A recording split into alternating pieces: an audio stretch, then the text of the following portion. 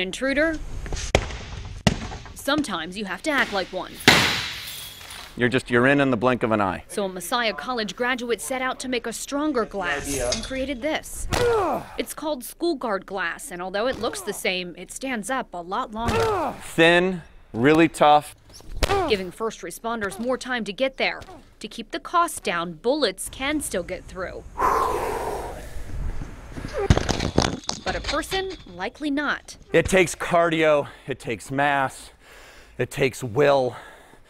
Very few people have that in them. Even with bullet holes. Oh yeah, you think that would weaken? You would think. He was going crazy on that with no results. The doors aren't just for the outside of the building. You can also install them inside. So if the intruder already gets in, the kids have a safe place to go. But I could see this where as you enter the main doors and you get into a vestibule area.